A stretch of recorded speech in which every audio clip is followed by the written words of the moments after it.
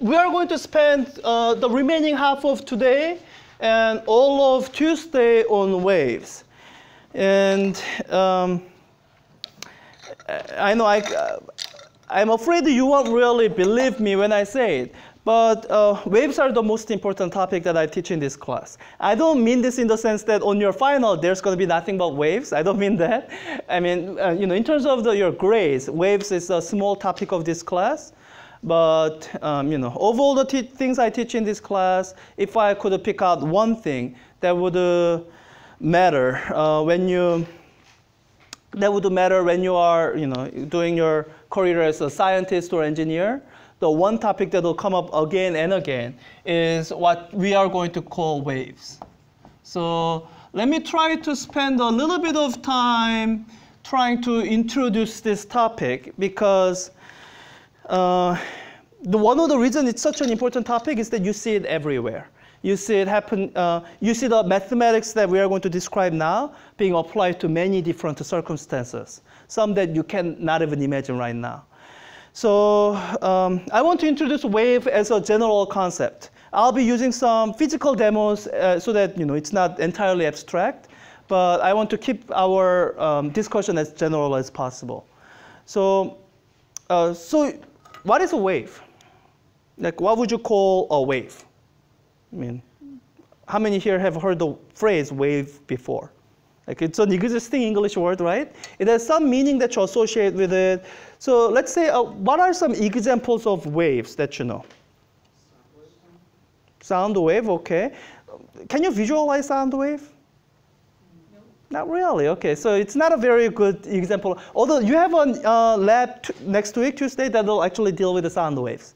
But so sound wave, it's an example of wave, but it's not a good one that you can visualize. Any other, like when someone says the word wave, what do you imagine? What do you visualize?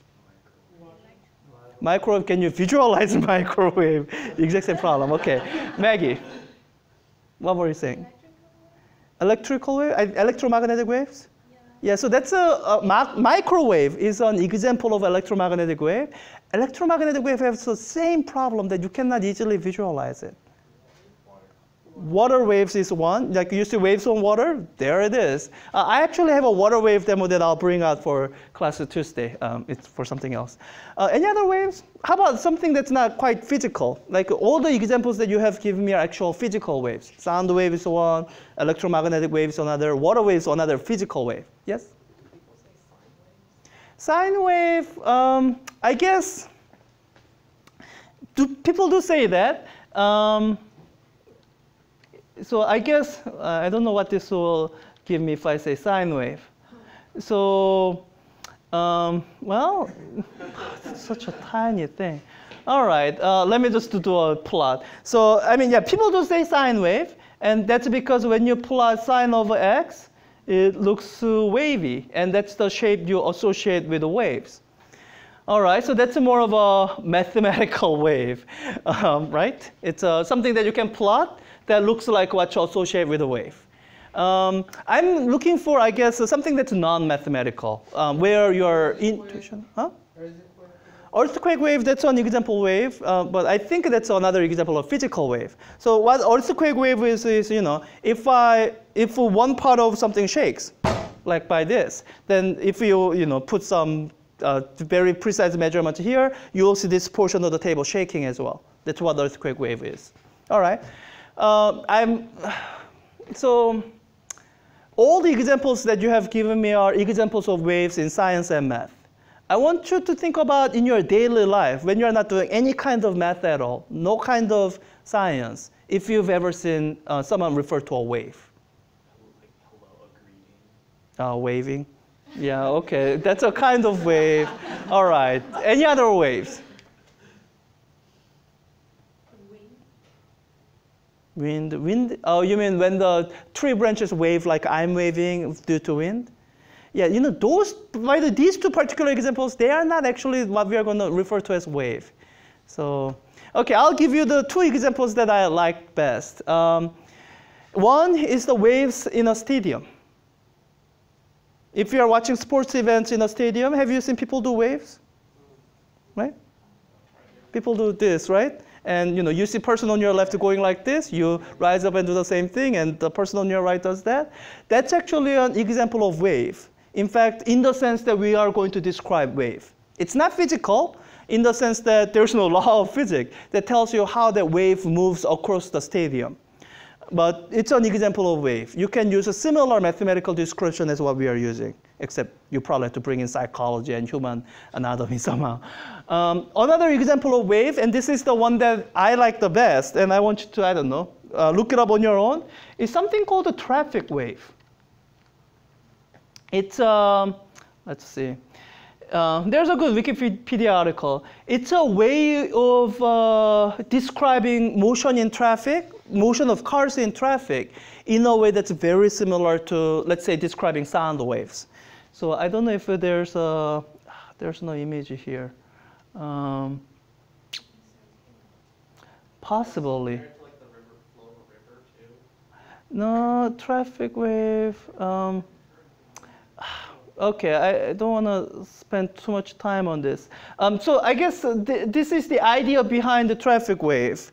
So if you drive, you might have seen this, where you're driving along the freeway and the cars comes to really slow down, so you have to come to almost complete stop, and then they start moving again, so you move again, and you wonder, okay, what was causing me to slow down and stop? And as you drive, you never see anything that actually caused it, right?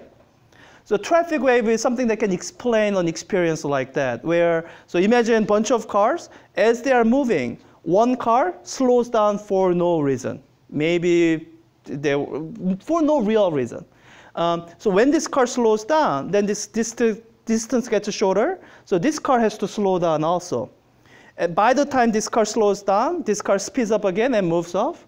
But the car behind this car also has to slow down also, because the distance is decreasing, and then this goes on. And the car behind it has to slow down, car behind it has to slow down. So this sort of a narrow gap that happened once, it sort of moves backward in traffic from interaction between cars. And so that's one more thing that you can describe as wave. Oh, in fact, I have a demo that can be kind of used to illustrate something like this. This is a slinky. Imagine the rings of this slinky are like the cars. Then what you have is you have something that causes a compression here. And that compression travels along the slinky. Okay? So, for this class, we are obviously going to focus more on the physical waves. But I want you to get used to thinking of waves as a general term for describing any phenomenon that looks like what we are describing. So let me give you a model of wave that we are going to use throughout this class. Well, throughout the remainder of this class dealing with the waves, which is today and next week. So the easiest model of wave is wave on a string. So that's what we are going to use the most. So imagine something that's stretched over a space. So something stretched over a space. And what we call wave is what you see when I move one end. So when I shake one end up and down, you see something moving across. You see something moving across, right? Yeah, so that's what we are calling wave. So when you look at a wave, what does it involve?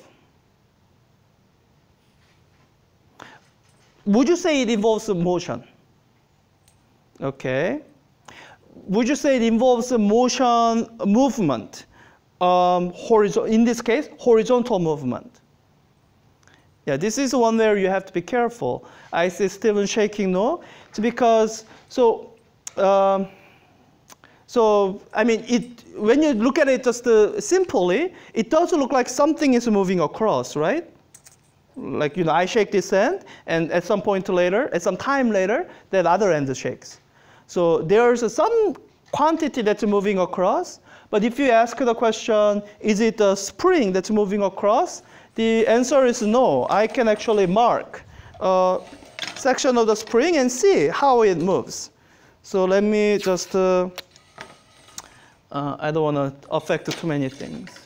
Let me just look at this blue tape marked section.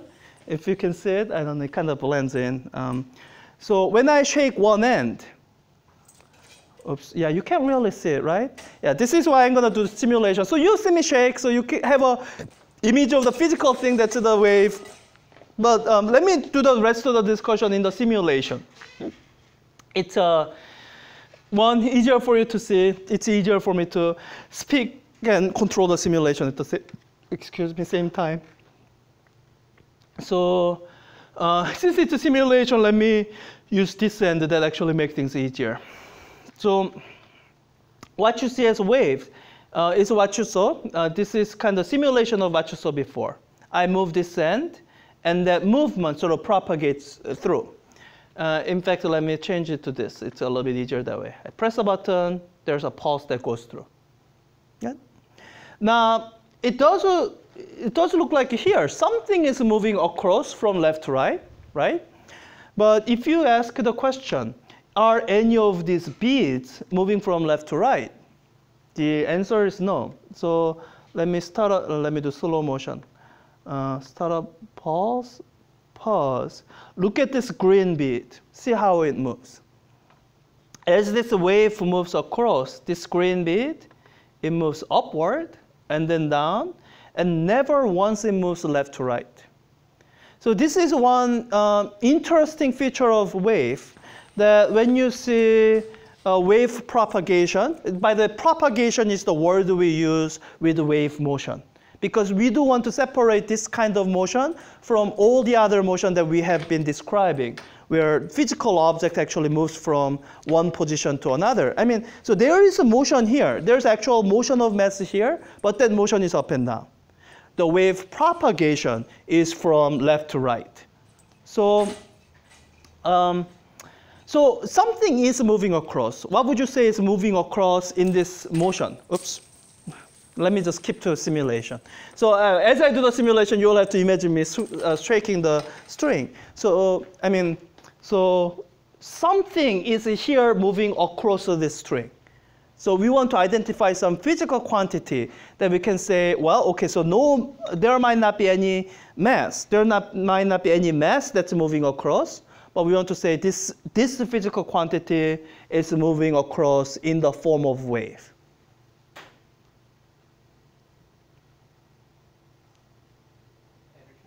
Yeah, energy. Yeah. So, I mean, you see it here. So right now, this is the whole system with zero energy or at the lowest energy. This pulse, what it does is it puts in a little bit of kinetic energy on this side. Actually, kinetic plus potential. But so right now, as the way things are set up, you have a lot of energy here and no energy here. And at some later point in time, that it moves across so that now it's this end that has more energy. These beads are moving up and down, so there's kinetic energy. And when it's stretching the string, there's a potential energy there. So this end has a lot of energy. Energy that started out here has moved across to that end. Yeah. In fact, this simulation has a little bit of damping built in. That's why you see the pulse getting smaller. If you get rid of damping, so no friction, then this energy moves across without changing. Good? So that's a wave. That's what we describe as a wave. It's let me give you two different descriptions. So what we just described now is, I guess, so what is wave? We could describe it as, I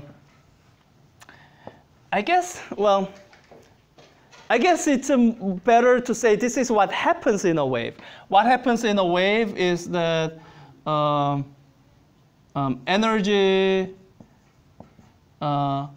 moves across space without movement of mass.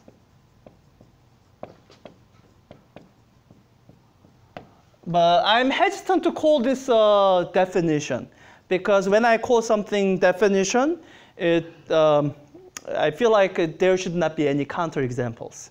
And I think I put in this, I put in this without movement of mass to try to rule out some counterexamples. Because you could say, if I simply say energy is movement of energy across the space, if I throw this mass across the space, like that doesn't look like a wave, but that would fit this definition.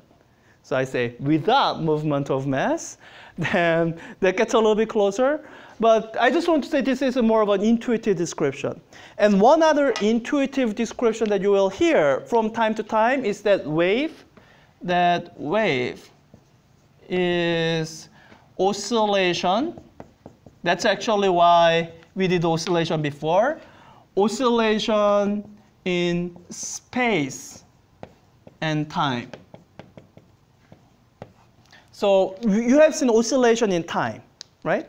So oscillation in time is this. Well, oscillation in time is this. I take this mass on a spring.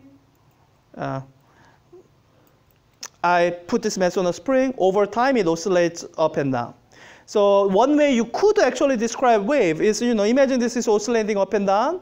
But as it's oscillating up and down, somebody moves it across at a constant speed. Then the position of this will track like that sine wave. So, and this has some validity, but once again, I don't want to really use that as definition because, in fact, the description of wave is more general than oscillation. Oscillation covers a very particular type of wave that we'll talk about.